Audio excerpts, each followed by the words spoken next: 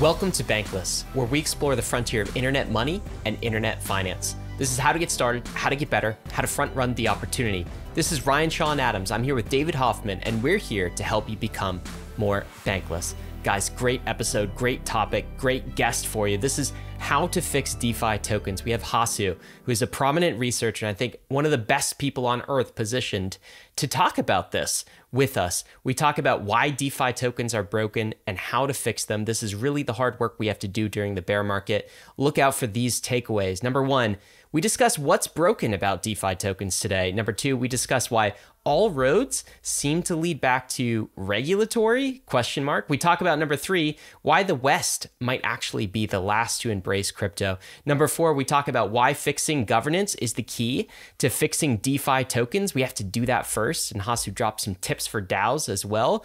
And number five, we talk about why we have to fix DeFi tokens if we want to end the bear market.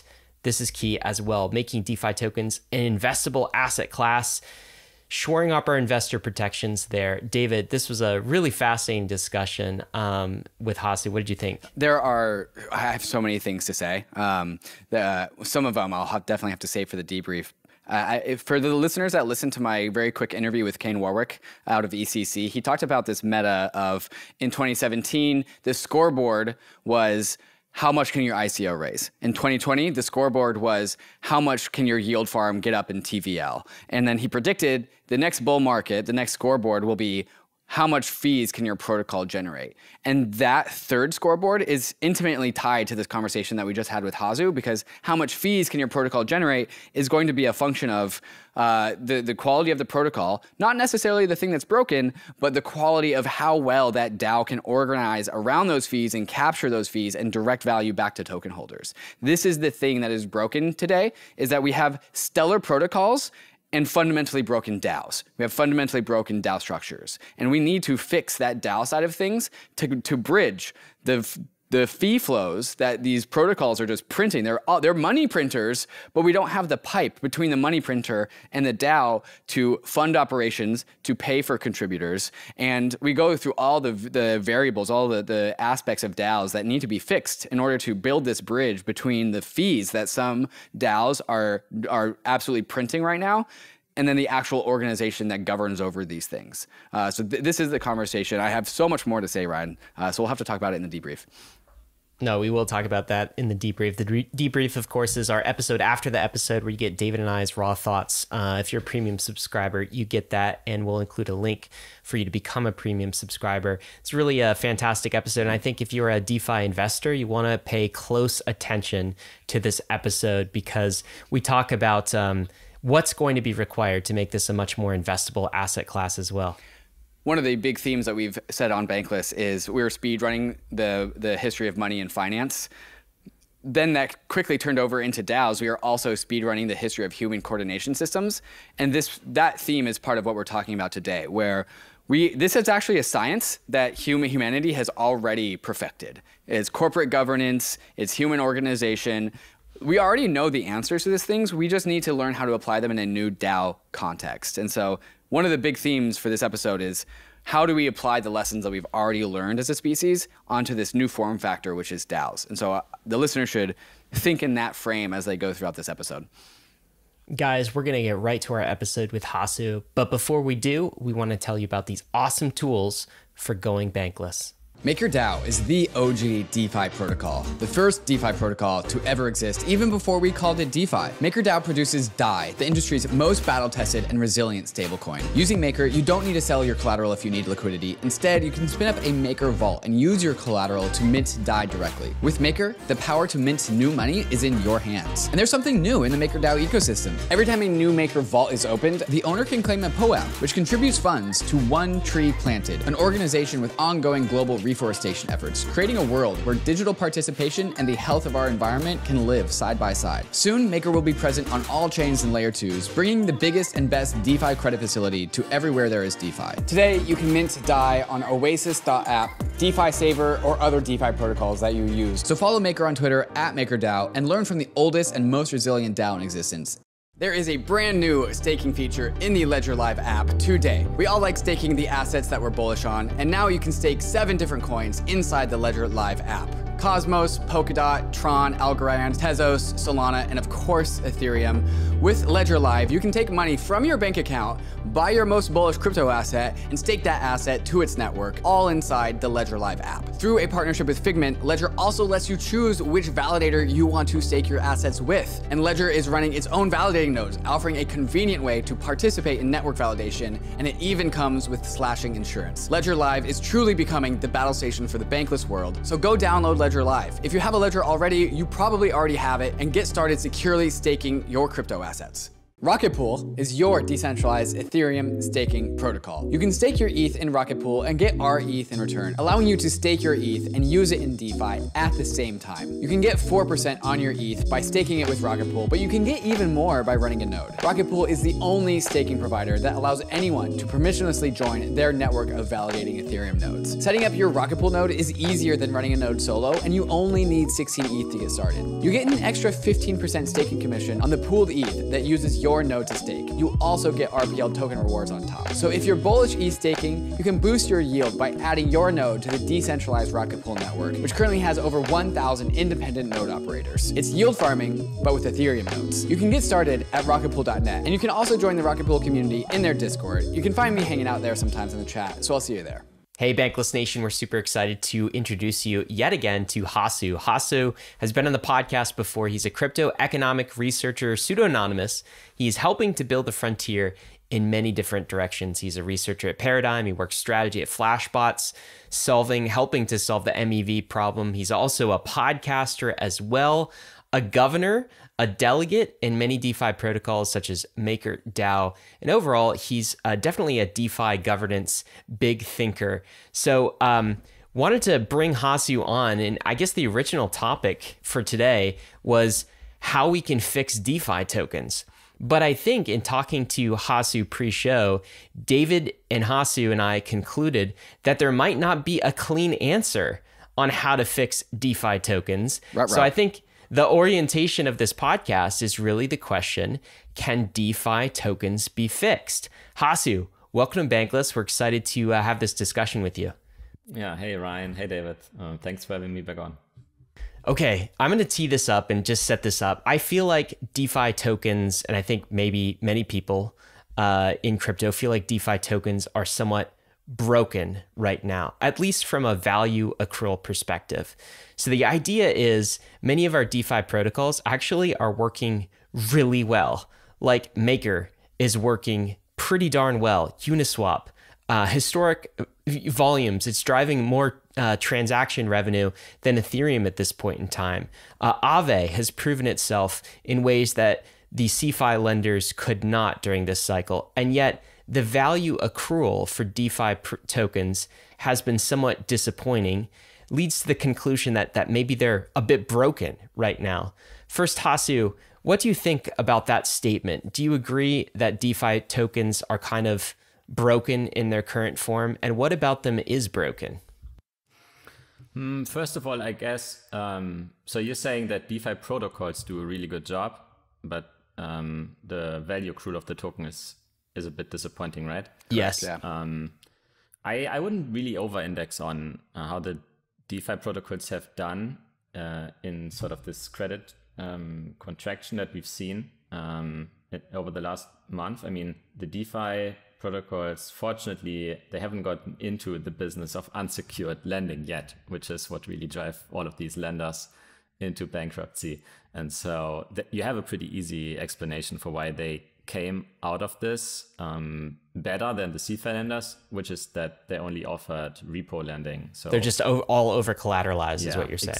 Exactly. So yeah, MakerDAO has like a small amount of sort of uncollateralized lending, but that was sort of is completely orthogonal to the crypto space. But also there's examples in DeFi of like Uniswap and synthetics, for example, unrelated to lending, unrelated to collateral, that are also driving a ton of fees. So yes, I take the argument that just like the over-collateralized nature of DeFi lenders makes them meaningfully different than CeFi lenders. But I think the real conversation is a lot of these DeFi apps are directing cash flows, are directing fees. And yet none of those fees are falling into the hands of value capture into the token. We're not really seeing growth in the organization behind these protocols, and we're not seeing, basically we're not seeing token price go up. We're kind of just seeing a leaky ship. No matter what DeFi protocol you're looking at, you're not really seeing any of these protocols capturing and maintaining value as a function of the fees that they are collecting in the space. Would you agree with that? Partially. I mean, I think Uniswap, for example, is still worth $7 billion fully diluted. I think off the top of my head, Lido, Aave, somewhere between $1 and $2 billion. Maker around $1 billion. So they are, like, we have DeFi unicorns, right? I don't think that the valuation is extremely unfair or anything. If anything, they probably went up too high. I think, I mean, as is kind of expected in the cycle of crypto that we see, like as like kind of speculative mania. But I mean, nonetheless, it's really impressive to create, like in the real world, we would say it's extremely impressive to create a unicorn company. And so I think these companies are doing quite well, but maybe not as well as they could do if investors had more faith that these, I mean, that sort of certain overhangs would be eliminated, right? And we can sort of get into what these are. I mean, one is basically just to go like very briefly through them. I mean, so they tend to not have sort of, effective management. Why? Because these protocols need to be decentralized. They tend not to do any marketing at all, because then you get into securities regulation. They tend to, have really broad token issuance. They tend to not drive any revenue to their token and so on. So, and furthermore, we are in a market that is extremely cyclical. So investors don't really like very cyclical markets. And in many ways, I mean, sort of, I guess the staying power of DeFi has only been around for 2 years at this point. So, I mean, as an investor, it feels warranted to put a large discount on DeFi tokens before you see some of these sort of regulatory overhangs and eliminated. Just to really drive this point home, you put out an article that was more or less, I think, close to the top of the bull market, talking about the actual fleeting nature of all these DeFi treasuries, where we was like, we looked at the Uniswap treasury and we saw $4 billion, and then we actually took a peek under the hood and it was all uni tokens, which you were arguing doesn't really count as a treasury when it's denominated in an asset that the protocol can just freely mint if they so desire. And so like if I wanted to, I could go mint a token, put it on Uniswap, and then mint 10 trillion of them in the back end, and I could claim that I have like $1 trillion treasury. It doesn't really work like that. Yeah. Your treasury should really only be denominated in external assets and perhaps just mainly monies, Ether, Bitcoin, and stable coins. And so you made this argument that the size of these treasuries were actually extremely at risk from a bear market, which we tend to always know comes in crypto, and it tends to always be, 90% drawdowns. And that's kind of what we've seen in a lot of DeFi treasuries. And so this conversation of, are DeFi tokens broken? Is there a missing link between protocol revenues and DeFi DAO treasuries, I think is really, really salient. And when I say the words like, we have a leaky ship, is that we have these DAOs, we have these orgs that govern over DeFi protocols on chain, and those protocols direct cash flows, direct fees, but the fees that they are not directing, that they are directing, are not going into the treasuries of DAOs. meaning that we cannot pay for labor, we cannot pay for capital expenses, we can't really grow these organizations in a meaningful way that has been tried and true throughout time. Would you agree with all these statements? Yeah, and I think the reason why it makes sense to bring up the treasury debate from last year is that this proves to me that most DeFi protocols are not run like businesses. Because if you were actually running your protocol like a business, then you would make sure that it has sufficient liquidity to pay wages and invest throughout the bear market. But we are seeing the opposite. We are seeing that many protocols did very poor treasury management and now find themselves in a position where they have to reduce their headcount, they have to stop incentive programs, they have to raise money near the at peak low prices. And this is all things that, if you had someone in charge of treasury management who had worked at a traditional company before, these are very basic things, basically. And I think if projects thought of themselves more as businesses, then you wouldn't see some of these easy mistakes. Yeah, what's interesting to me is it feels like the simple question, and the simple question to me, and maybe sort of an archetype for the protocol works incredibly well, but the token feels like it's a little bit broken, is probably the Uni token, right? And the criticisms of the Uni token right now are, oh, it's just a governance token. And by the way, governance doesn't work very well. Go look at the kind of the Uniswap governance forums and you can kind of see. And it doesn't even have value accrual attached to it right now.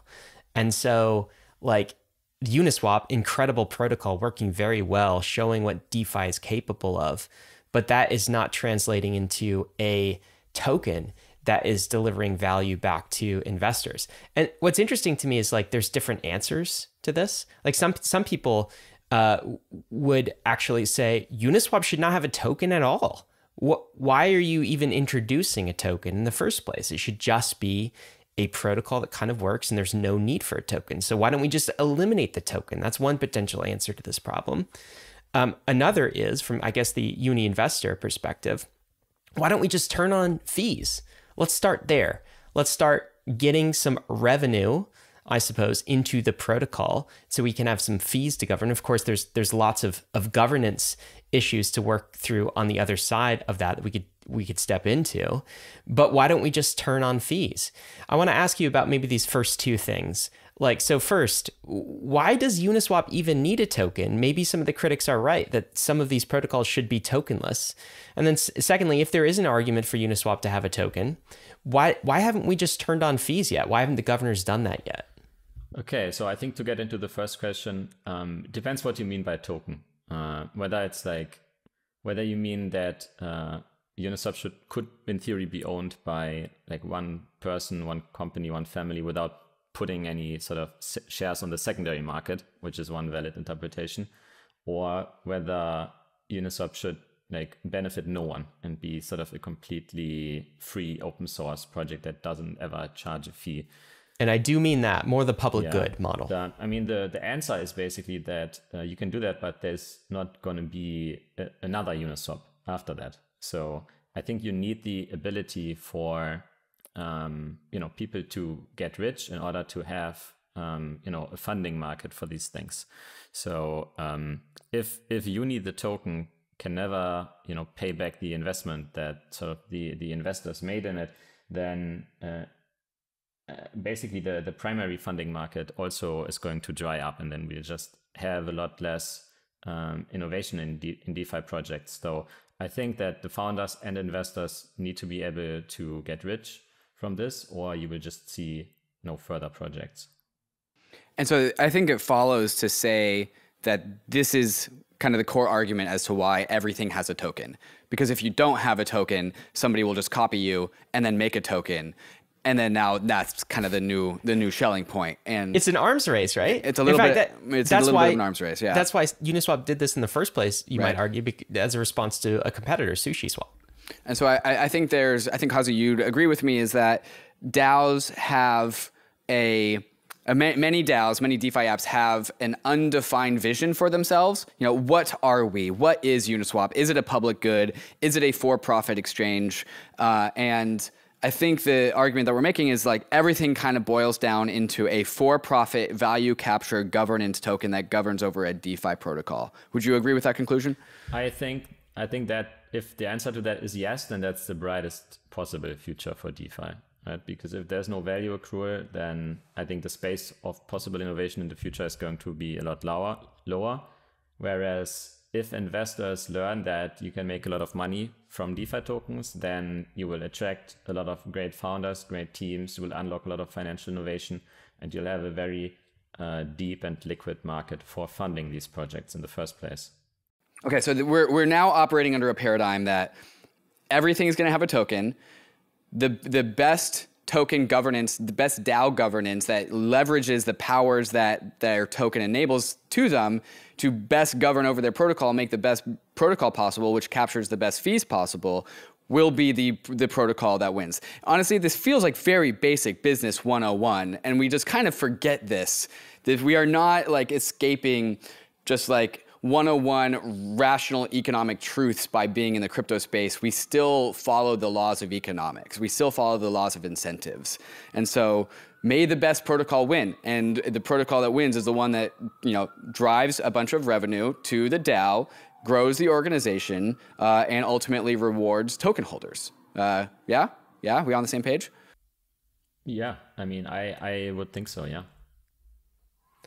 I mean, so that begs the question then, in the kind of the second point or the second criticism or the second question people have about something like the Uni token, why not turn on fees?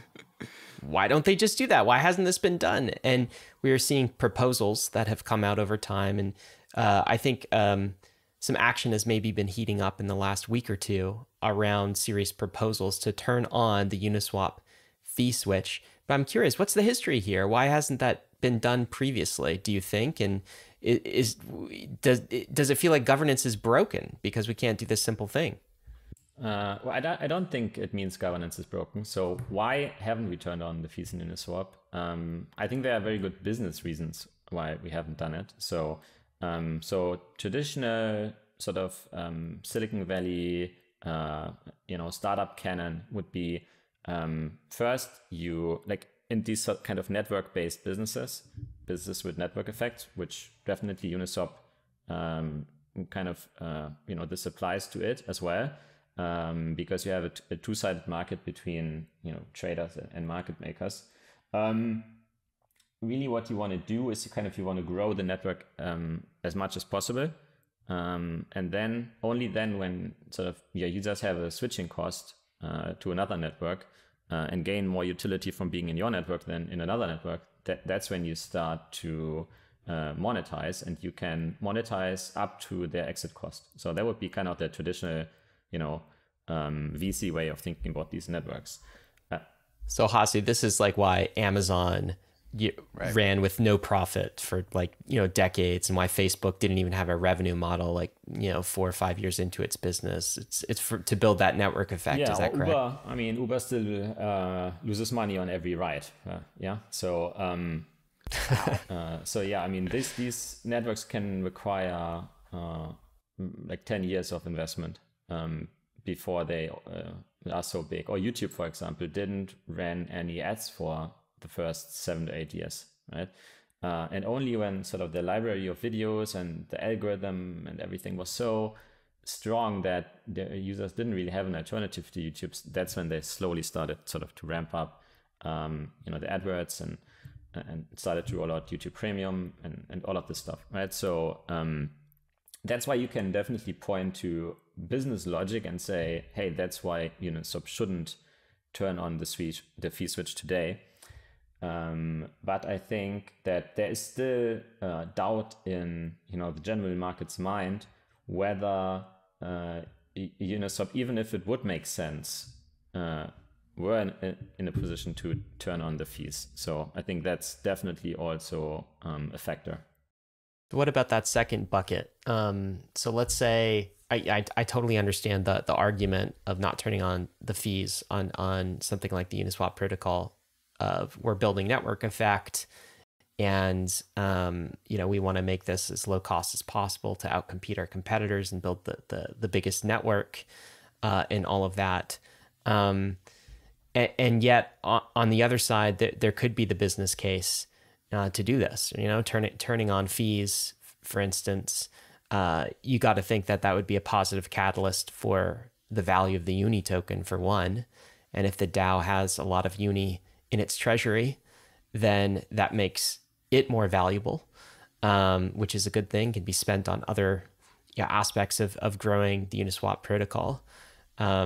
Also, of course, this starts to create the first revenue stream, like a real way to bolster a DAO's treasury with actual revenue rather than just kind of their own token. And so this is a positive thing that could be poured back into investments in the business and could be used to kind of expand the Uniswap protocol. Buying so a stadium, I could also perhaps. see, I could also see like the other side of the business argument, which is like, we don't have to, put up transaction fees to kind of maximum, but why don't we start somewhere at some low fee, just so we could start this process and being able to just govern a signal this to cash the flow. market. Just a signal to the market. Yeah, we're turning on a 0.0001% fee. Yeah, that would Exactly. be, That would be interesting. enough. Or maybe just turn it on for some pools, right? Just to prove that you can. Right. But I want to give you sort of the counter argument why you shouldn't do it.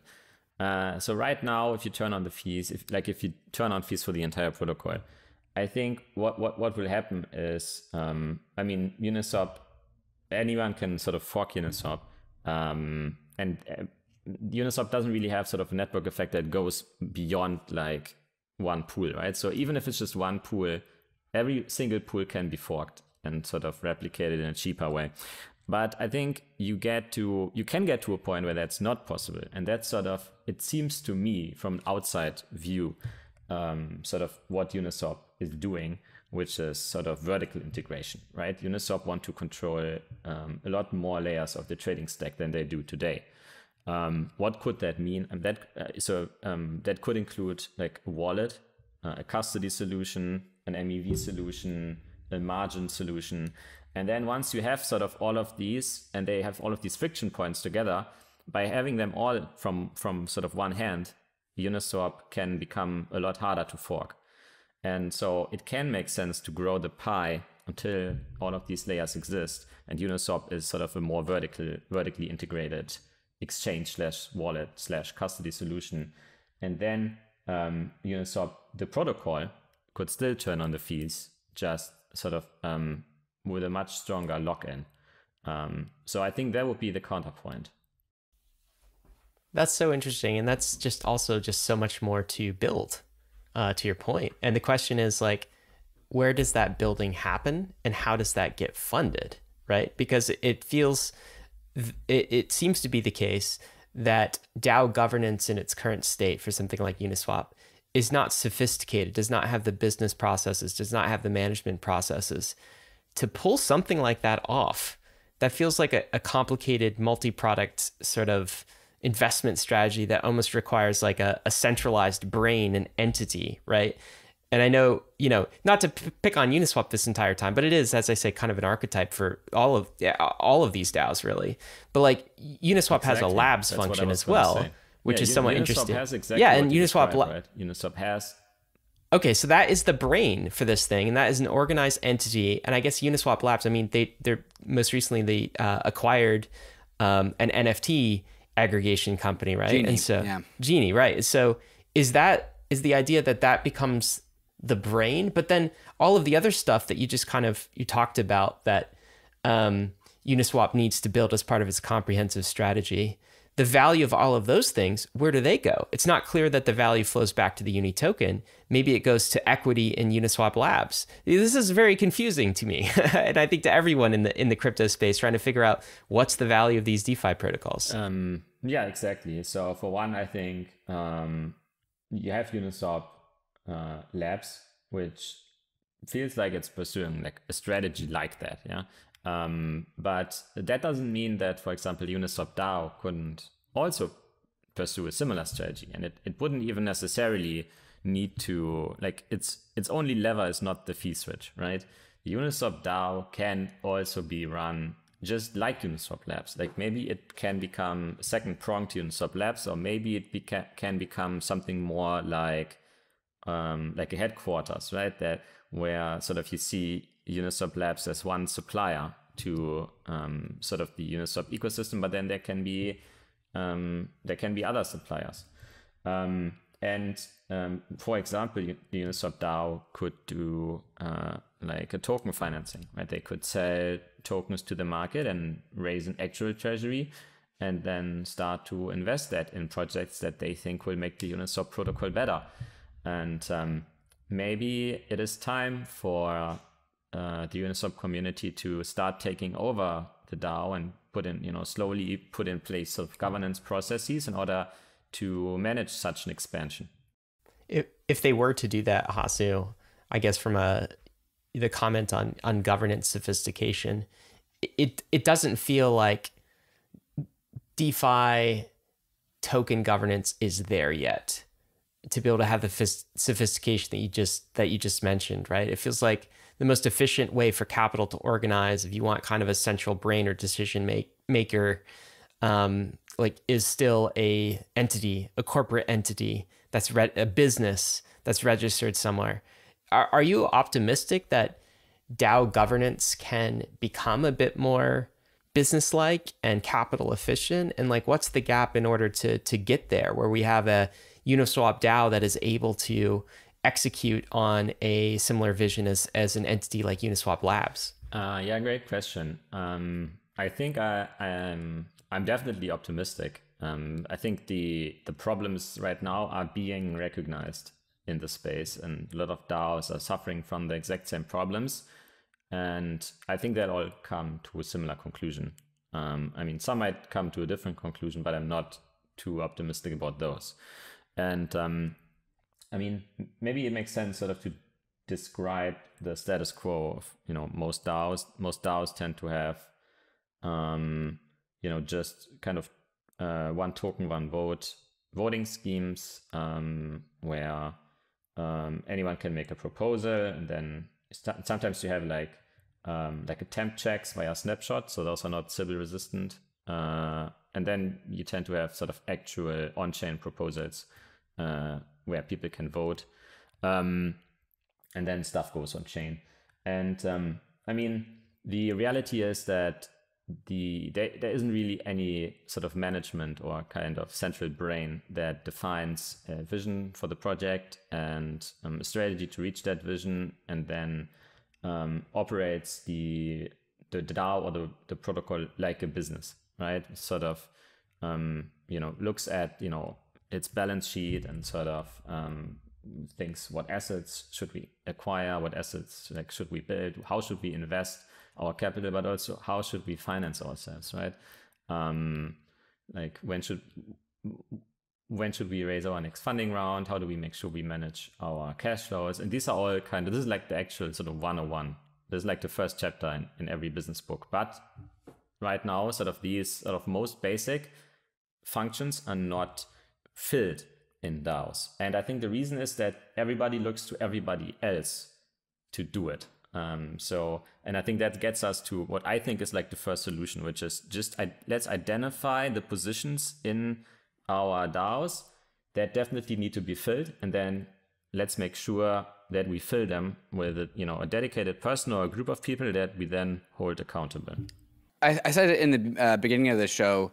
It's not like crypto or DeFi or DAOs have broken through any sort of just like barrier of the law of economics. We are following the laws of economics, and we have, as a species, refined what it means to run a business and capture value. We know this is a known science. And I think what's really missing from the DAO space is paying attention to that model. And one of the reasons, a very small but significant thing that happened is that the name DAO took over, Decentralized Autonomous Organization, which if you take that at face value, does those three words, Decentralized Autonomous Organization, really actually describe the organizations that are governing over DeFi apps? And I would absolutely argue that no, it's just like this accidental meme that got caught on, and now it's what we call these things. I've been a big proponent of DAOs instead of DAOs, digital organizations, rather than decentralized autonomous organizations, because decentralized autonomous organizations were supposed to illustrate something like where there's code at the center and humans at the periphery, which I would actually really argue is just what Bitcoin and Ethereum are. Those are the actual DAOs, these like very robotic, no governance, humans at the output sending in like value to the center, a bunch of algorithms do a bunch of things and then send it back out to the humans. When there's humans at the center, it turns it into something completely different. It turns it into a digital organization, which is basically a company, an LLC, but not. It's just on-chain. It's just the new Web3, like crypto-enabled versions of these organizations. And like this name decentralized has worked its way into the culture of so many DAOs, which are actually DEWs. And now it's like, oh, we can't have processes or order or organization. We can't have centralized leadership. We can't have a centralized brain because it's a meme in this space that centralization is bad. But it's the wrong form factor applied to the wrong organization. It's really DEWs, and DEWs need to have and follow the same laws of business and economics that we've refined as a species over the last 1,000 years. And that's really the only way in order to mimic that tried and true business strategy of growing an organization and capturing revenue and paying out employees and laborers and contributors is the thing that we need to optimize for. It's really just a difference of who are these contributors, how do they engage with the DEW, and how does value flow more liquid and more easily throughout the DEW. That is really the new paradigm that we need to optimize for. Hasu, do you agree with all this stuff? It depends whether it's it's a description of the status quo or whether you think that every organization should be run like, like a corporation or not. Can you elaborate on that? Well, that goes back to what we were saying, where all orgs have to have a token, and that token has to capture more value than any competitor token, and that is the moat. And so, yes, I would conclude that all DAOs must generally be run like a corporation. It's just like the best ones are going to find and change the things like, well, there's like top-down, extremely hierarchical or like organizations in the Web2 TradFi world, and they don't need to be so hierarchical. They don't need to be so vertical and have such a strong chain of command. It can be more flat, and that is a goal to aspire to, but there still needs to be a path towards, we must collect revenue. There needs to be a central vision, a central goal, which leadership directs the rest of the organization towards. And then everyone else needs to be just their worker bees that achieve that means to the end. Yeah, so I think it sort of inspires the question, why are the DAOs that we see so flat?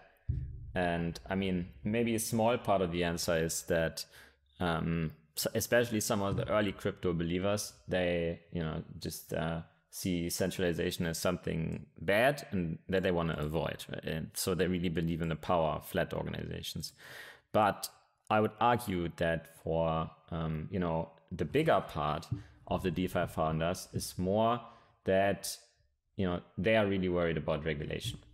And really we're talking like different kinds of regulation here. So securities regulation. So if you drive value to your token, it might be a security. If you run like a hierarchical organization, it might be, reliance on the managerial efforts of others, might be a security. If you market it to like the general public, or even perform like a public sale, might be a security. And then you get into like, okay, so money laundering, tax evasion, and in the case of like MakerDAO, Aave, etc., you also get into like banking regulation. And so that's where kind of the A in DAO also comes from, which is so Lex Node wrote an article about this a couple of months ago, and he called it how I think the article is called something like how you can discern like fake DAOs from real DAOs, and he gave I thought a good definition of what the three letters in the DAO stand for, and the A for him, so the autonomous for him was another word for sovereign, meaning that it's an organization that doesn't that isn't basically subject to any of these rules. It plays by its own rules. It's a sovereign player on the global stage. And in order to do that, you probably need a different kind of organization, one that actually has very few levers to pull, or that is, credibly decentralized, whatever that means. So I think the challenge that we see, either over the next years, we are going to see more regulatory clarity. And I don't just mean sort of regulators saying that, the rules don't apply to DeFi tokens, which if that happened, that would be good, but probably unlikely. So what's more likely is that there even is a path to get regulated if you want to. But it's in the financial realm, it's extremely hard to, acquire the necessary licenses to do any business to begin with. So I think what's more likely is that sort of we see a path between sort of regulatory leniency, but also sort of making it easier to get the necessary licenses. And up to that point, I think the alternative is really to build organizations that are more decentralized than a corporation, but that sort of still capture some of the same benefits of sort of a more traditional organizational design. And which those might be. I think we already touched on some, right? I think you need, you definitely need sort of some degree of hierarchy. I think maybe hierarchy is kind of the wrong word, but you have these different roles that need to be filled. And I think what you can't do is you can't rely on just random people from your DAO to do it. You have to say, this is the exact role or the task that needs to be done. And, anyone can sort of make a bid for that. But then sort of once you get the job and you do get paid, we want to see an output from you, and we're holding you accountable to that output.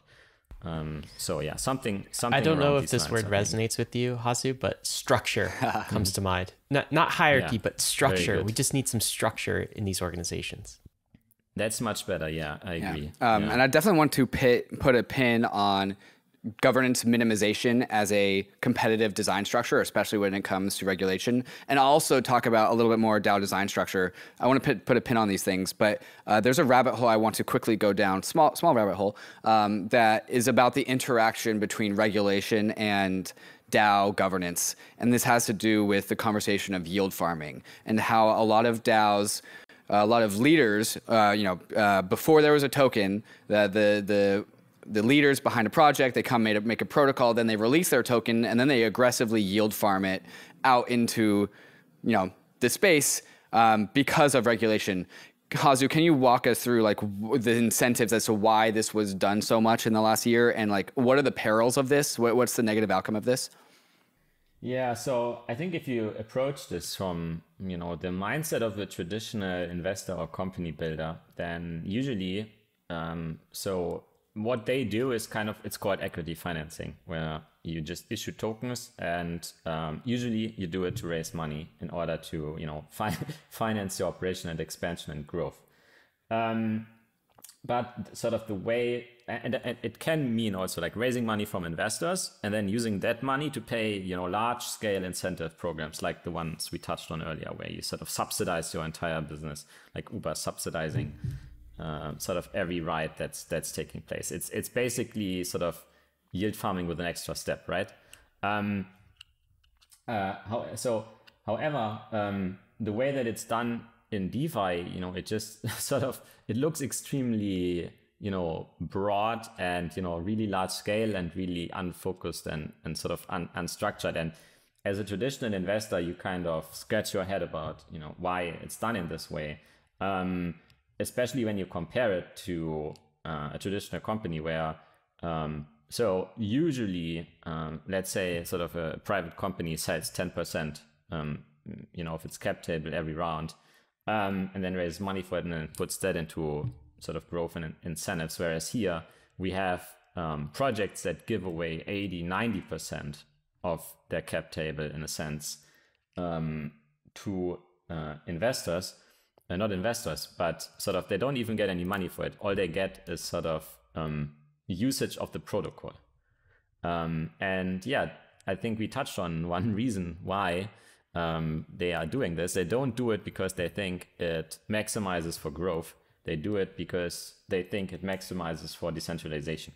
They just want to, get rid of the token and the control of the project as soon as possible in order to say that this project is now decentralized. Like, don't look at us, dear regulator, because we are not in charge. I mean, look, we only control 10% of the voting power. Like, this is we are not pulling the strings here and not making the decisions. And also more insidiously, it pays for liquidity, which towards the end of this bull market, it allowed the founders to, like, oh yes, let's yield farm, get rid of our own control, and also give us an exit because we only want to be around for 6 months because that's like how much this bull market has left in it. And now we're out and like we've made this protocol, and now like all these yield farmers govern over it, not us. And they got to exit. And so like no one in the traditional startup space has like a 6 months like exit plan. Like that is, companies don't last for 6 months. Like you don't want to have a 6 month roadmap for the founders. The founders need to be locked in for a long time. They need to be tied to the protocol for years. How would you ask for this dynamic to be fixed when it comes to like founder alignment with the protocol? Yeah, I mean, optimally, you do have sort of long vesting schedules for founders in DeFi as well, but there are definitely some counterexamples that you're probably thinking of where sort of this may not always be the case. But I think you're sort of pointing towards a bigger problem, which is that, just companies in crypto, or not companies, but that protocols in crypto, they just, if we sort of stretch the analogy here more to the traditional company, then they just tend to go public extremely early.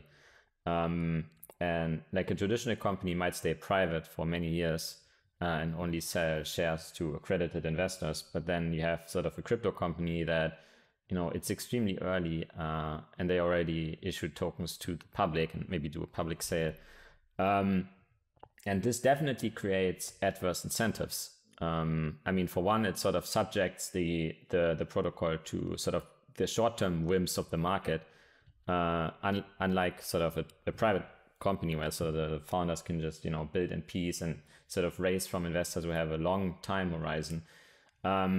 But sort of more importantly, it gives these founders exit liquidity. And it creates this, I mean, especially in a market where, tokens are in such high demand, and really like what we're selling here is kind of stories that, a particular project might, make it big in the future, then yeah, it does indeed create this incentive for, protocols to emerge that really put sort of, that have the token as the actual product and are sort of all built around that. And I think especially sort of in last year in what we saw labeled as like DeFi 2.0, I think that entire class of projects, I think fits the example here of sort of the token being the actual product, very short vesting schedules, etc. So I think these primarily existed, unfortunately, to enrich their founders and the earliest investors. The Layer 2 era is upon us. Ethereum's Layer 2 ecosystem is growing every day, and we need Layer 2 bridges to be fast and efficient in order to live a Layer 2 life. Across is the fastest, cheapest, and most secure cross-chain bridge. With Across, you don't have to worry about high fees or long wait times. Assets are bridged and available for use almost instantaneously. Across's bridges are powered by UMA's optimistic oracle to securely transfer tokens between between layer 2s and Ethereum. Across its critical ecosystem infrastructure and across V2 has just launched. Their new version focuses on higher capital efficiency,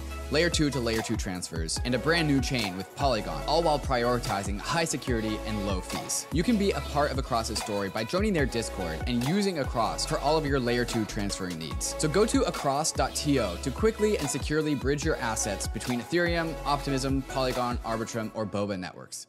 The Brave browser is the user-first browser for the Web3 internet, with over 60 million monthly active users. And inside the Brave browser, you'll find the Brave Wallet, the secure multi-chain crypto wallet built right into the browser. Web3 is freedom from big tech and Wall Street, more control and better privacy, but there's a weak point in Web3, your crypto wallet. And most crypto wallets are browser extensions, which can easily be spoofed. But the Brave Wallet is different. No extensions are required, which gives Brave browser an extra level of security versus other wallets. Brave Wallet is your secure passport for the possibilities of Web3, and supports multiple chains, including Ethereum and Solana. You can even buy crypto directly inside the wallet with Ramp. And of course, you can store, send, and swap your crypto assets, manage your NFTs, and connect to other wallets and DeFi apps. So whether you're new to crypto or you're a seasoned pro, it's time to ditch those risky extensions, and it's time to switch to the Brave wallet. Download Brave at brave.com/bankless and click the wallet icon to get started. Arbitrum is an Ethereum layer 2 scaling solution that is going to completely change how we use DeFi and NFTs. Some of the coolest new NFT collections have chosen Arbitrum as their home, while DeFi protocols continue to see increased liquidity and usage. You can now bridge straight into Arbitrum from more than 10 different exchanges, including Binance, FTX,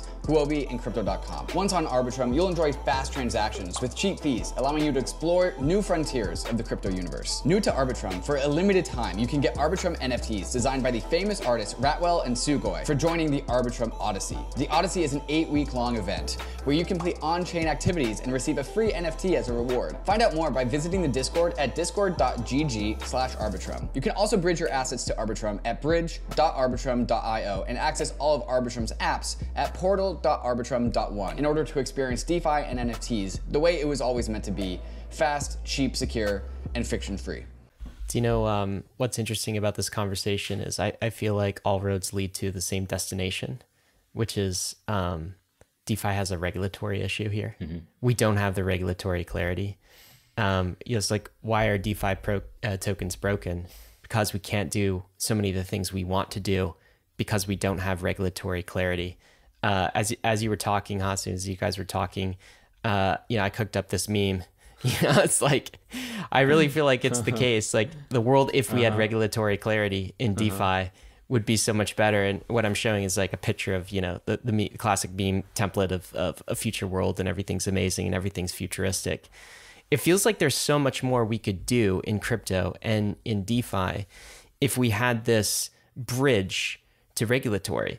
So often I think in crypto, we talk about scalability sort of one-dimensionally, transactions per second, for instance, or even if you broaden it, you might say the market cap of crypto assets is a dimension of scalability, or you might say user experience is scalability. But I also think that regulatory bridges are an element of scalability that we need. And we are kind of like growing in DeFi in this strange way because of, like, let's be honest, there's some regulatory arbitrage here, right? We've had to sort of grow in this way. And the only thing that regulators will really allow, or have clarified that they will allow, it seems, is the A for autonomous in decentralized autonomous organizations. So we've kind of constrained the design path for these DeFi protocols so that we're maximizing decentralization. But the truth is, some protocols and some projects need much more structure than complete decentralization will provide. And so I guess this is a scalability limiter on DeFi and on our industry. I don't think it's insurmountable by any stretch of the imagination. I think as the Uniswaps of the world and the DeFi protocols of the world prove their value, we will earn more regulatory legitimacy. But it feels like that is the mismatch here. Are you seeing this as kind of the common theme across all your research for why some of these things are broken, why some of the governance could be improved? Like, we know what we need to do with DAOs. Like, there is a recipe book for creating a structure for companies, and we could pay for the best managers and like people in the world who are fantastic at this, but we're not allowed to create the structure because of regulatory concerns. Are you seeing this? You know, I actually kind of have two theses here that go back to sort of what you said about this, regulation. And I think one is kind of the thesis why I think that regulation is not going to improve anytime soon. And it goes back to this article that I wrote already many years ago, just called Independent Property Rights, and sort of how Bitcoin back in the day sort of is this new property layer. And I think you can really think this further for DeFi. Like blockchains in general are kind of property or like systems to enforce sort of property or promises between people, right? And the financial system, and there's like a really cool article that we can link for your listeners. It's called The Market for Promises by Anthony Lee Zhang. And sort of he makes the case that sort of financial assets are really just, promises between people, like whether that means like, equity, I get a share in your business in the future and like a claim on your dividends, or, debt, I get sort of a claim on, repayment of the principal plus, interest, or whether it means sort of more complicated structures like derivatives on sort of, stock market indices or, futures, options, all of these kind of delivery products. And there is a big reason why sort of financial markets are so strong in the West and so weak everywhere else, which is that, markets for promises depend on the like lower layers sort of that can enforce actually these promises, especially under very adverse conditions. And court systems. Yes. Settlement assurances. Exactly. It's like, and this goes back to like sort of strong property rights and the strong independent legal system. And so, yeah, markets for promises have been traditionally sort of been one of the core things that, nation states and governments in the West are providing. And this sort of locks a lot of, both people, but also companies, especially companies, into their respective domains. And so I think there is a case here for why the Western nations will fight very hard for domain over these market for promises. Hasu, let me make sure I understand that case. So this is the bad case. I'm hopeful you also have a good case, right? So we'll get to that in a second. But like, it's not just so. If you read the article by Anthony, it's actually a bull case for him, because what he's saying is that the West will shut down, shut itself out of this innovation. But especially everywhere else in the world where sort of you have very weak property rights and legal systems, that's where there's much stronger demand for an independent market for promises that especially companies can tap into. And that's like a real case sort of how DeFi can bridge to the real world maybe much faster than currently anyone is expecting. And he's saying he could imagine sort of a Wild West for financial innovation, emerging in sort of Southeast Asia and Africa, and all of these sort of, and South America and all of these places that sort of are sort of not really served right now by, the capital markets of the West. And so it's actually sort of a mix between like a bear and a bull case. But I really love this as, an explanation of sort of why do we DeFi, right? And it's kind of that,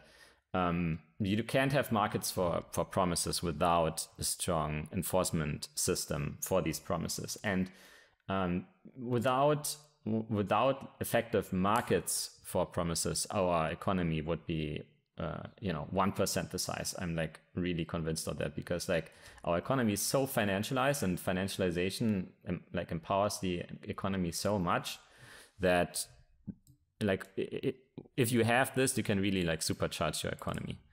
So I think that's definitely sort of one case. And then I just want to comment on that case. Like, so first of all, I think David and I, the Bankless thesis 100% believes that these are systems that are about property rights at the core. That's a base. We don't layer. call it the Bankless Nation for nothing. Money is just another form of property, of course, right? And that's what these ledgers are. They're ledgers for digital property rights.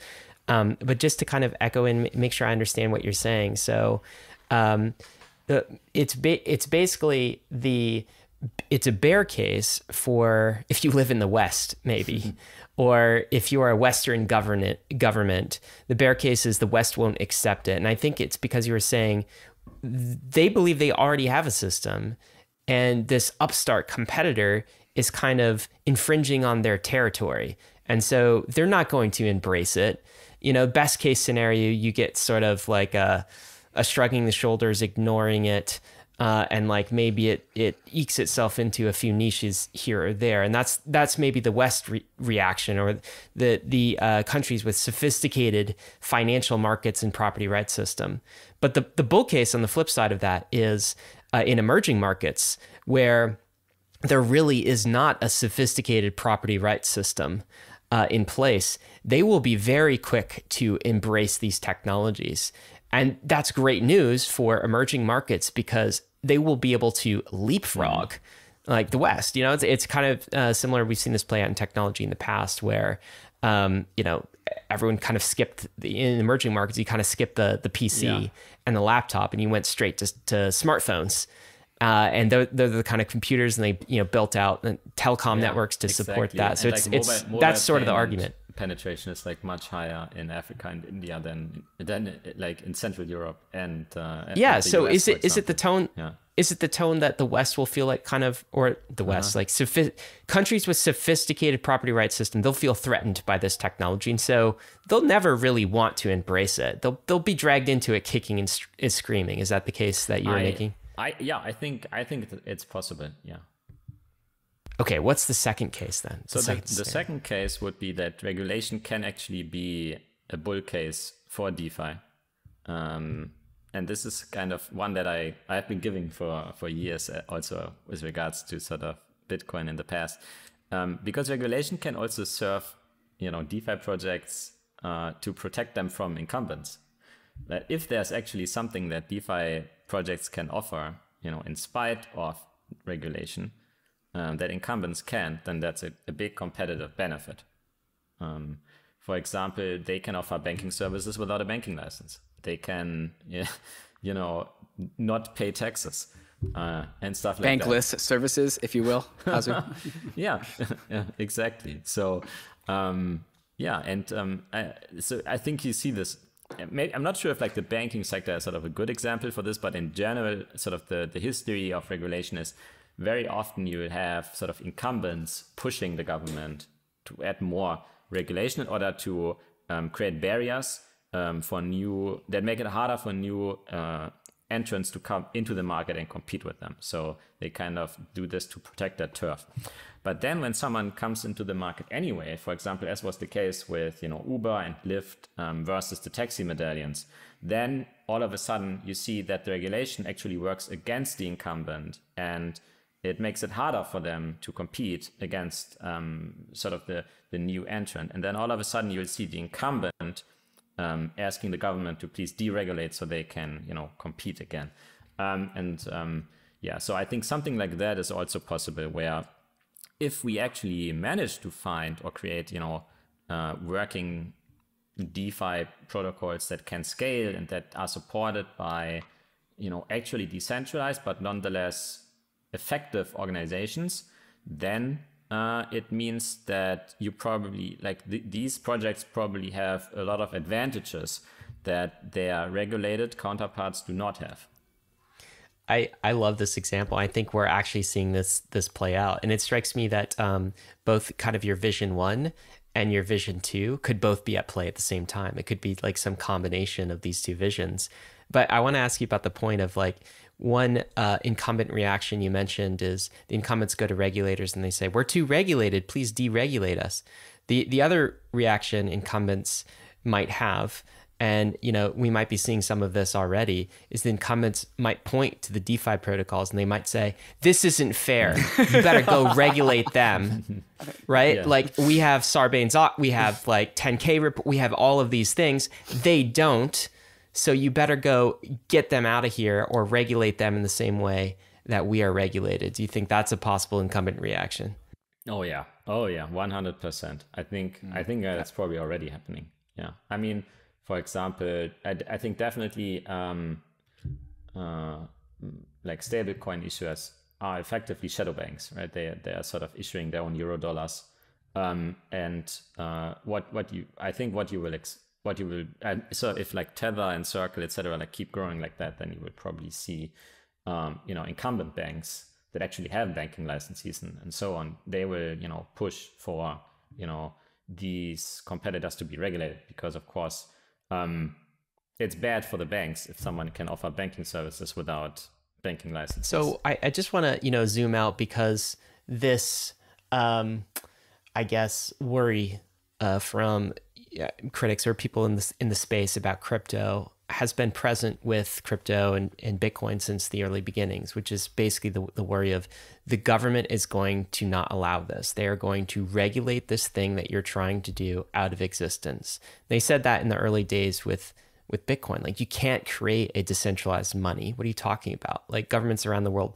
have thrown people in jail when they've tried to create monies in the past. And yet Bitcoin is still legal here in 2022, and it is like more saturated and more part of mainstream than ever. So at some level, this problem has been with us forever, and yet crypto has survived, and crypto has kind of infiltrated in all of these various ways. I'm wondering if you think that the basic argument of game theory is kind of at play here, in that if you are a regulatory friendly crypto regulatory friendly jurisdiction, you're going to attract more productive citizens, more jobs, like more economic benefits from a friendlier posture to crypto than an anti-crypto posture. And so as a country, as a regulatory apparatus, you will be slowly forced to embrace crypto for game theory reasons, because you can't let Europe, if you're the US, have the advantage, or if you're China, you can't let the US have an advantage. You can't let emerging markets leapfrog you. This has always been sort of my hopeful response when people say, no, the government's going to regulate this stuff you're trying to do out of existence. The response has always been, no, the game theory won't let them, because this technology is so productive, so useful, that they'll be forced to adopt it in the same way that countries were forced to adopt the internet. What do you think of this argument? Yeah, I think this argument has been in play for a long time. I think there's definitely some merit to it. I think it applies more to smaller countries that have sort of more to gain than to lose. And I think it's not really like unexpected that we see sort of these smaller countries making moves on, crypto regulation, and also, buying crypto, etc. So far, I can't really point to, an example where it really sort of worked out for them in a major way. But it's of course, it's really early, right? So I think definitely one place where we shouldn't expect it is maybe in sort of, I think in Europe it's much harder, and in the US it's much harder. Why? Because these have much more to lose, right? So they have sort of the incumbent currencies, China as well. In like the context of sort of layer one crypto, I think for them, it just makes much more sense to ban it than to support it. But if you don't have sort of a reserve currency, then I think it's much more, for you, it may not really matter, like if it's like the dollar or the euro or the yen or, some cryptocurrency. So I think you're much more open to, whatever option, and you're more interested in, attracting capital, attracting young people, etc. So I would say this argument of like, it's kind of in a sense, it's like a tragedy of the commons, right? From the perspective of sort of the protectors of the existing system, where like there's always the incentive for some nations to defect and, track these resources. And sort of that's, I think, what we've seen, and that's what I would, expect, us to continue to see. So we've talked a lot about regulation and what we want to see out of the regulatory world that would enable DAOs to be their best DAO, be their best version of themselves. But I think if we flip things around and we put ourselves in the shoes of a regulator, We would also ask for DAOs for the same thing, which would be clarity. And that's one thing that DAOs don't really have to offer right now. DAOs are so chaotic, they're so undefined. They need more clarity. Regulators would love to be able to peer inside of a DAO and see what's going on in there. And maybe that's where we can meet in the middle. And what I mean by this is that, we've talked about the need of structure and organization inside of DAOs. But Hasu, you've been a big proponent of DAO constitutions, as in setting a vision for a DAO and having this like central North Star piece of literature that allows for a DAO to organize around itself. And I think this can start to solve some both internal problems to the DAO, where DAOs don't have their own internal vision for what they are. They don't have their own internal identity. But also it's this thing, this constitution, this document that we can take externally and show the world, like, not only do we know who we are, but we can tell you, the world, who we are too. Can you talk about the role and importance of having like a constitution for a DAO? Yeah. But before I do that, I want to actually pick up on something that you said right before, which I think is really interesting, which is that I'm not sure about you, but for me, I'm not like, do you feel that sort of token holders in a DAO right now are more protected than, equity holders in a company in the West? No, because of what the hell is a DAO? Yeah. It's the same thing. Like, I don't know what it is. Exactly. So personally, I feel like it's like, it doesn't even feel good to say, DAOs shouldn't be regulated, right, or like people should buy DAO tokens. It doesn't feel good to me, because when I look at corporate governance, so the way it works basically is every country has sort of a list of rules for corporate governance. These are sort of, best practices that all companies that are listed in the public markets have to follow.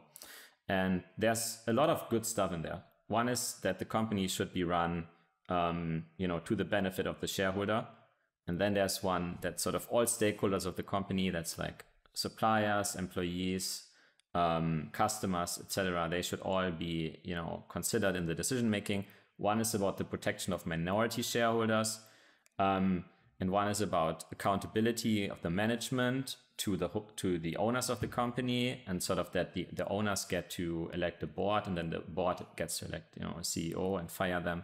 So you have like really clearly defined sort of structures of accountability and so on. And also sort of a big one is about disclosure, right? So who is supposed to have what information, like the managers and board members, like what do they need to disclose? For example, as a manager, you're not allowed to trade, the stock of your own company, stuff like that, right? And if I look at DAOs, I just don't see any of the same protections. And that just makes me feel really bad about investing in DAOs. And I think so the biggest thing that we need to do is, like, first of all, we need to get like level with, the shareholder protections that exist in the traditional financial system.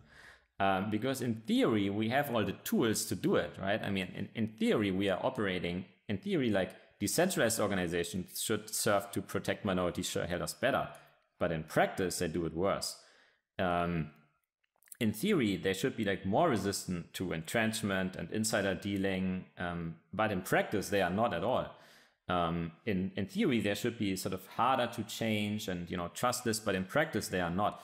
And so, yeah, I see all of these problems right now, and I think we need to like really start to look at, corporate governance best practices, not because we want to turn DAOs into corporations, but because sort of corporate governance is fundamentally about solving principal agent problems, sort of between minority and majority shareholders, between owners and managers, it's like there's so much good research. Right. It's a science that they have perfected, and we would be the hubris of DAOs to think that is just like invalid and not relevant to them is off the charts. But do you know what? As you guys are talking about this, what I find that, so I completely agree that the investor rights, investor protections of DAO tokens suck. They're inferior to holding US stock. Like, they totally are. But you know what is better than US stock is like the underlying crypto rails of an ERC20, right? Like that, my Apple stock is stuck in an E-Trade account somewhere and I can't do jack with it, right? Whereas like in this programmable DeFi world, my goodness, how many opportunities, like you could do all sorts of things with an ERC20 token, unlock like certain pages, like Discord access, vote in different ways, lock it as collateral in another protocol, trade it anywhere in the world. All you need is an internet connection, withdraw at any time. Like, it's really, that's the value proposition of the thing, is the token that's on these new digital rails that are open, permissionless, and programmed. It's almost like we built a better banking system, but we haven't built a better investor rights asset yet. 100%, yeah. So we can point to all of these things that are sort of worse for shareholders right now, but we can also point to a lot of things that are better than traditional markets, right? I mean, so crypto DeFi projects, they get access to, if they want to raise from like public markets, they get to tap into, you know, very liquid sort of funding markets. They get to attract customers from all over the world without like having to acquire all of these regulations and so on. You know, they can be non-custodial. They can be extremely cheap to build. I think that's sort of one of the biggest, like the go-to market in DeFi, and sort of the speed with which you can iterate on your product is just insanely fast. I was talking to a DeFi founder the other day, and he said, Hasu, like we built this, like they have like a mainnet protocol out that they built on less than $1 million in funding, and it now has over like 100 million TVL. And making revenue already. And I mean, so they built this in like 1 year on less than $1 million, which is insane. And so you, in theory, sort of all of the promises of DeFi, they are holding, right?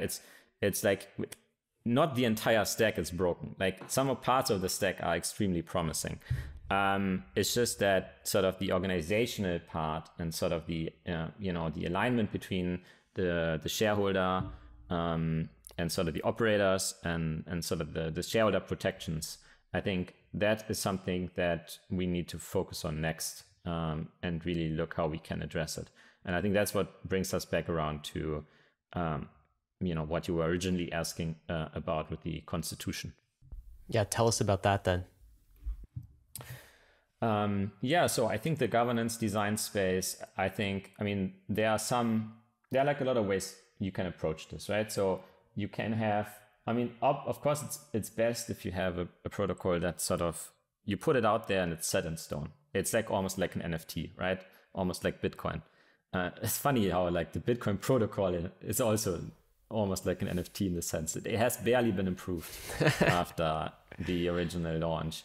And so you can really not say that there's any expectation, that the value of Bitcoin sort of depends on, the managerial effort or of anyone. Clearly right? Not a security, Gary Gensler, okay? Yeah, exactly. But unfortunately, like if you can have that, that's great, but it's also extremely hard. And I think most, DeFi protocols are not going to fall into this category. We are seeing some experiments that are maybe like worth pointing out. So I think Rye is kind of very, governance minimized, and then Liquidity is somewhere sort of in the middle. And so it's not like there are projects kind of experimenting with how they can minimize the need to govern.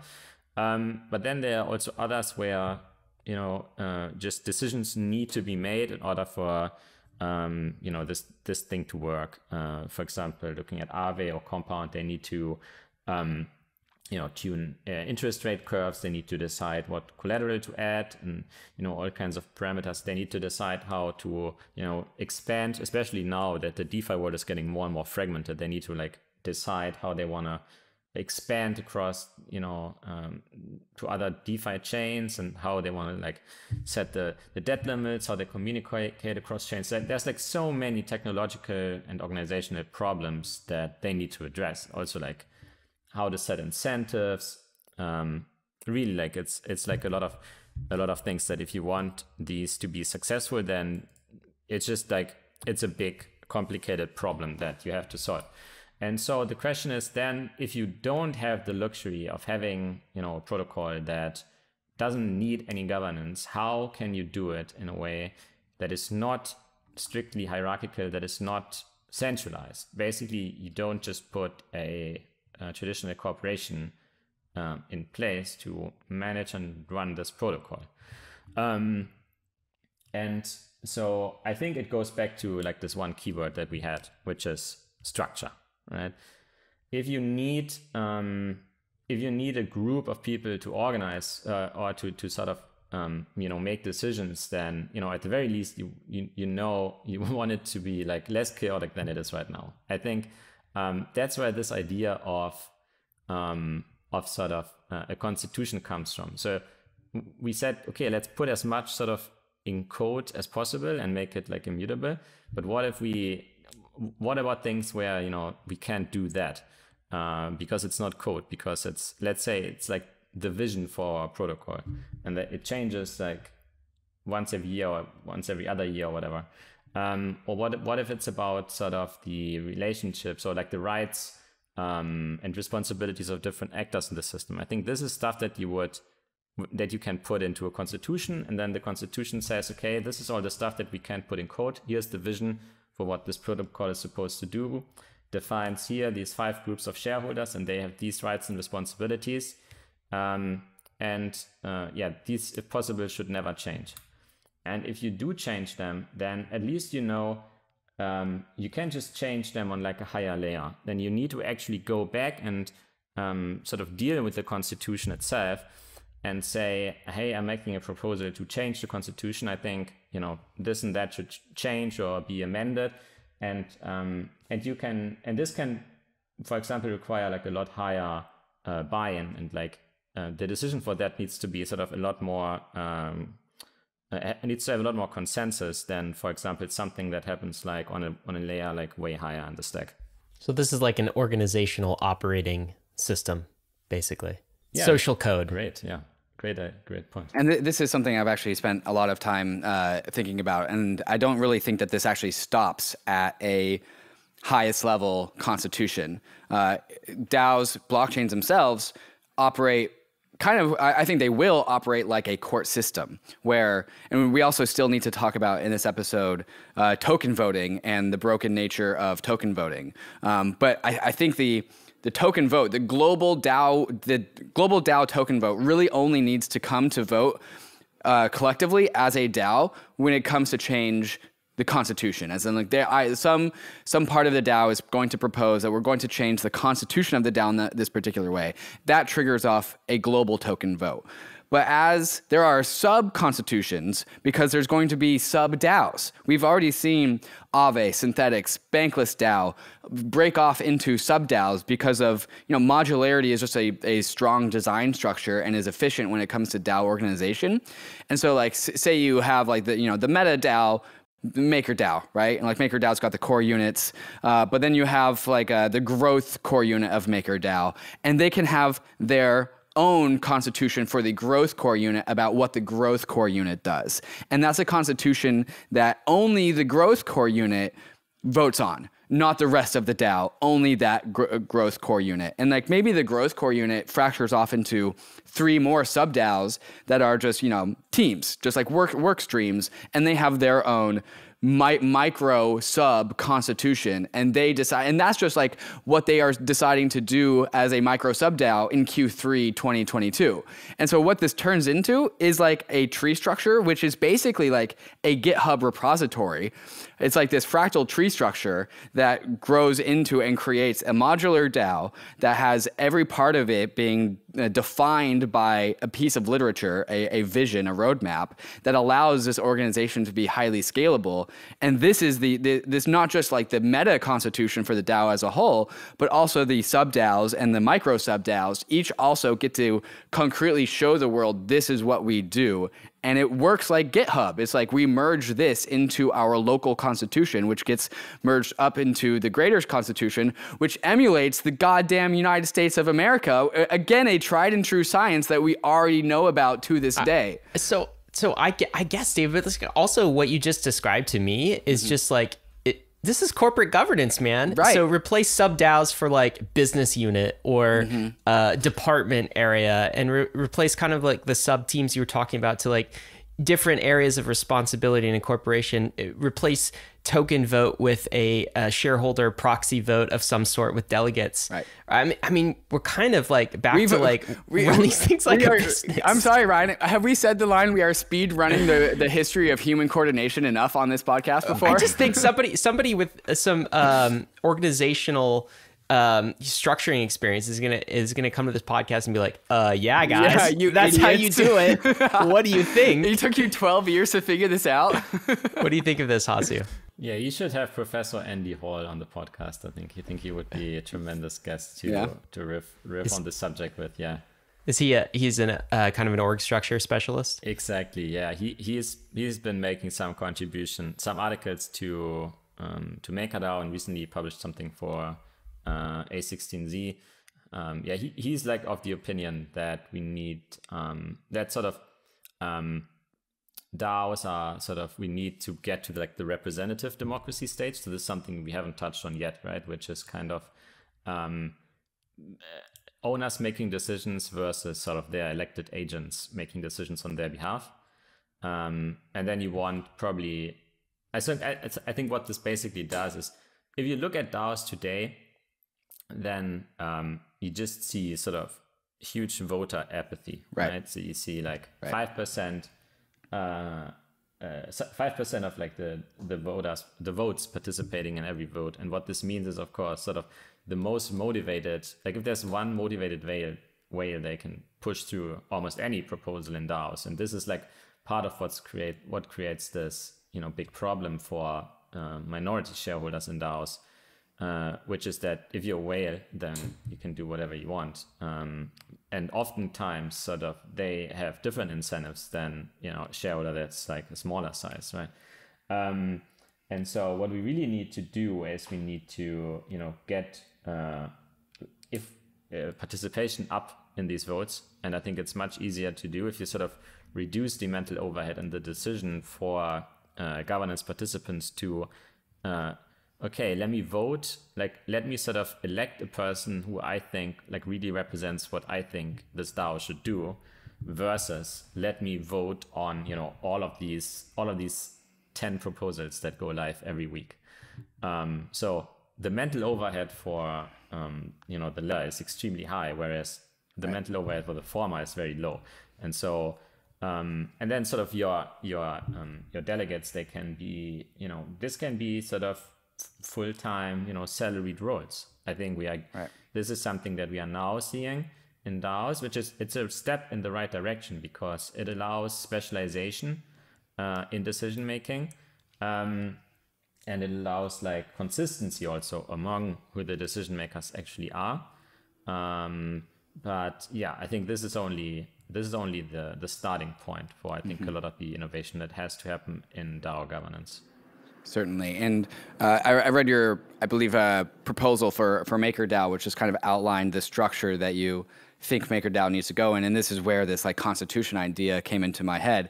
And you said like MakerDAO doesn't have a aligned vision. There are competing visions for what MakerDAO is. Some people think it's a public good.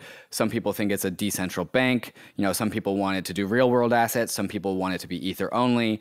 And this lack of vision means that like different parts of the DAO are having this tug of war against each other, trying to pull MakerDAO in this different direction. And just from a raw energy perspective, when there's a internal tug of war pulling one thing in two different directions, that is you're going nowhere because you're tugging against each other. But if you can get everyone to point in the same direction and then tug, that goes from a tug of war to progress. And this, when we talk about why we need, how to fix DeFi tokens, when we turn our energy, which is, tugging one rope against our own teammates and that rope's not going anywhere, and we reorient it to we tug the organization going in the correct direction. Like, the current state of DAO governance is a big hole that we need to plug. I don't know if you've ever like crunched any numbers or done any napkin math, Hasu, as to like how costly DAO governance is. But I would imagine that it's one of the biggest expenditures that DAOs have as an organization, is that we need like global token votes on like who's going to have what for breakfast on that morning. And that is just, that's costly, that's expensive, and that ends up as sell pressure in the secondary markets. Have you done any sort of like analysis or have any thoughts on this? I mean, there's sort of the actual cost, the tangible cost. So MakerDAO spends like, I don't know, it has like, it pays $2 million, I think, right now a year on, paying delegates. And then there's, of course, all of this, the cost of on-chain voting. But then there's all of this time that's being put in by all of the participants playing these governance games, right? And I think, so the biggest problem that I see is that sort of people who are good politicians, they, sort of are much better at playing these games, right? I see people who have like a very good strategic mind, who understand very good sort of what the business model of MakerDAO should be, but maybe they are not the best communicators. Maybe they are not the most popular. And I think, so one good way that, for example, representative democracies in the West have found with this is that there are elected parties, and then they get sort of, if you vote for them, they go in power. But then you also have full-time employees that work for the government all the time, and they don't need to be elected, right? They are actually put in place on merit and not on popularity. And so I think that DAOs, they kind of need both, right? I think there's, right now, I mean, very clearly, there's way too much voting. So this covers the tangible cost, but also this huge field of like opportunity cost, like because we don't actually know where we're going. We don't have a coherent vision. Instead, we are voting on every kind of micromanagement decision, although if we ever sat down and put our strategy in place and our vision, that a lot of these decisions would actually derive automatically from them. And so one big theme for me personally in governance and with all of the projects that I work with is sort of, don't have governance over decisions, have governance over processes. And then sort of decisions should derive from processes, and the processes themselves, they can be updated much less regularly. So Hasu, let's summarize this and turn this into some action items for all the DAO governors out there that are listening to this, who are now inspired. It's like, oh, I know what I need to do to make my DAO work. What are the simplest, lowest hanging fruits that all DAOs need to consider and engage in, with that they should tackle first? And then after that, like, where should they go after that? Just what are the action items here? Let's see. Okay, so a big one is, treat your DAO like a business. That doesn't mean treat it like a corporation, but, think of it as, like, think of your DAO as having a balance sheet and, needing to manage its liquidity and its cash flow and needing your DAO to make money, right? Maybe not today, but you should have a plan how you want to grow it and how you want to make money in the future. Because otherwise, like, raising money from people, if you don't have a plan on making money for them in the future, I think that's unethical, and that's not, actually good for crypto. And then number 2 would be, I think we need more structure in DAOs.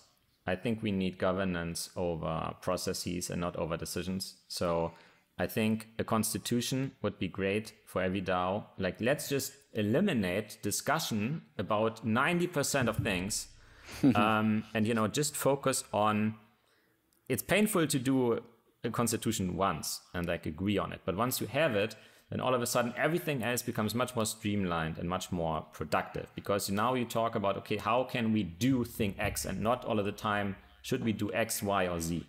And like at every sort of decision point, sort of these fundamental debates pop up again. And so, yeah, I think more structure is good. I think you want to have like small committees. I think if you want thing X to be done, then what the DAO should do is should say, like, here's task X, and like, let's put like a committee of these 5 people in place. And they don't even need to be employees of the DAO necessarily, right? They can be like one executive of the DAO and like other external people, basically specialists in whatever that thing that needs to be done is. And then, you know, they get a clear scope and, you know, they get the thing done. And I don't think that this really like constitutes sort of centralization, right? It's really just like a decentralized group of people coming together and saying, we need to do thing X. And here are like 5 experts who we're going to pay, and they are going to do it. And if they did the job, then we release the money.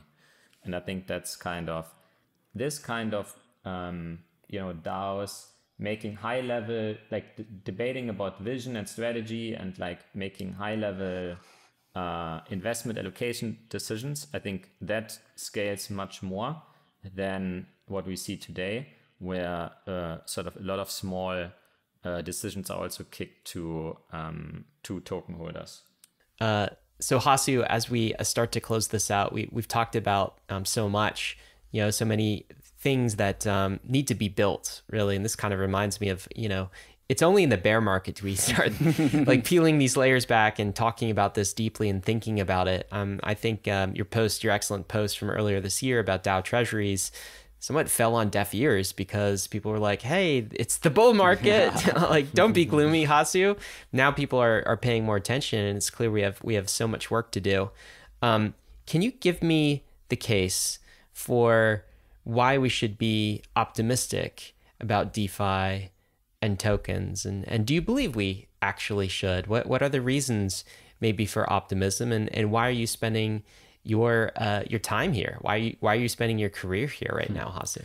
I'm extremely optimistic about, you know, DeFi and public blockchains over a longer time frame, because I think they offer you know, like a trust machine or a system for sort of the enforcement of contracts and promises that are outside of the traditional financial system, the traditional legal system, and they are not dependent on any nation states.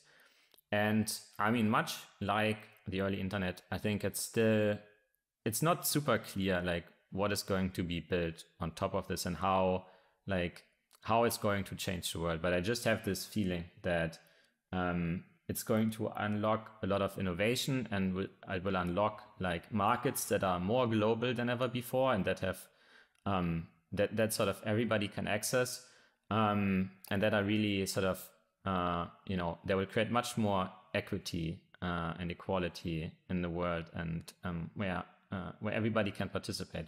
So that would be my hope. I think as for the DeFi projects, I think that we need more innovation in the field of DAO governance. I think we need to look at corporate governance, not because we want to copy, you know, all of it one-to-one and just, you know, basically create a corporation and put a DAO label on top. I think that's not what we should do. But corporate governance is an extremely rich field that has done a lot of research on principal agent problems in human organization and how to get things done.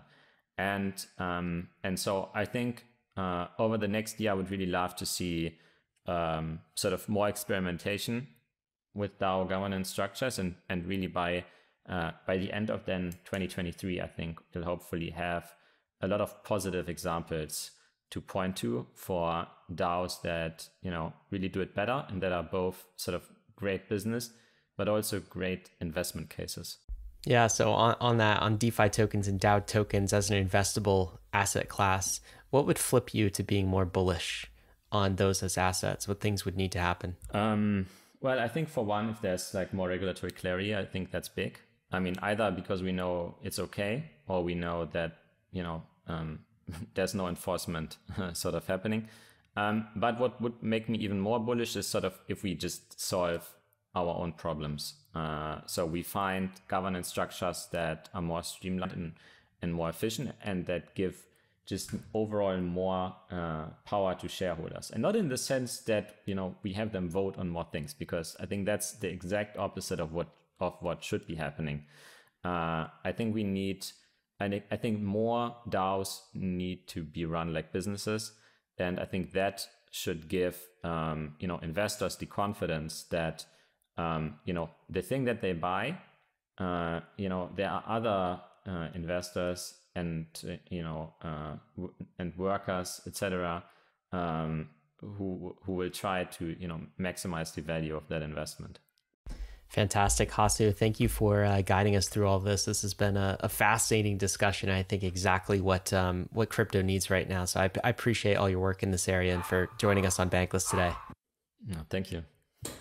Guys, some action items for you. I'm just going to recap what Hasu said. If you are a DAO governor, a few things you can do. Number one, create a constitution. Think about that. Number two, treat your DAO like a business. Number three, focus more on structure. Govern over decision processes, not the decisions themselves. Number four, break up into the projects into smaller units. Those are some low-hanging fruit areas that we could do. Of course, a lot more on the DAO structure, DAO governance side needs to be built out. A few other action items for you. They'll be in the show notes, but Hasu listed a number of resources, some articles today. One by Gabriel Shapiro, Fake DAO versus Real DAOs. Another, the Anthony Lee Zhang article, The Market for Promises. We'll also include links to Hasu's recent Maker governance post, which gets you an idea of what the constitution, a DAO constitution, might look like. And of course, if you are not a Bankless Premium member, David and I want to cordially invite you to become one, because you can join the debrief episode that David and I are recording right after this episode. Debrief is an opportunity for David and I to give our reflections on the episode. It's just kind of unscripted canon. We just hit the button, we record, and we talk about stuff that we didn't get to chat about in the episode. So it's a lot of fun. Number one. David, what else would you say about debriefs? Well, it won't be happening in this particular episode, but sometimes that's where we get spicy about the guest.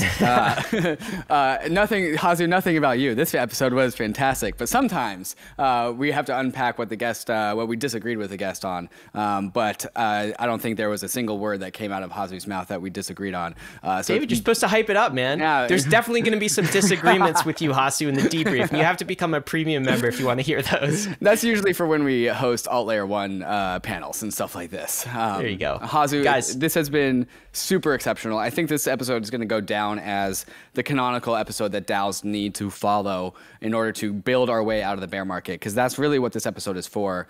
This bear market isn't just going to immaculately end, just like the last bear market didn't immaculately end. We are going to build our way out of this bear market, just like last time. And I think you have helped us articulate a vision for how we actually do that. So thank you so much. This has been, I hope, a great service to this industry.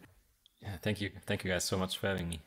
Risks and disclaimers, of course. As always, guys, none of this has been financial advice. Crypto is risky, so is DeFi. You could definitely lose what you put in, but we are headed west. This is the frontier. It's not for everyone, but we're glad you're with us on the Bankless journey. Thanks a lot. Hey, we hope you enjoyed the video. If you did, head over to Bankless HQ right now to develop your crypto investing skills and learn how to free yourself from banks and gain your financial independence. We recommend joining our daily newsletter, podcast, and community as a Bankless Premium subscriber to get the most out of your Bankless experience. You'll get access to our market analysis, our alpha leaks, and exclusive content, and even the Bankless token for airdrops, raffles, and unlocks. If you're interested in crypto, the Bankless community is where you want to be. Click the link in the description to become a Bankless Premium subscriber today. Also, don't forget to subscribe to the channel for in-depth interviews with industry leaders, Ask Me Anythings, and weekly roll-ups where we summarize the week in crypto and other fantastic content. Thanks everyone for watching and being on the journey as we build out the Bankless Nation.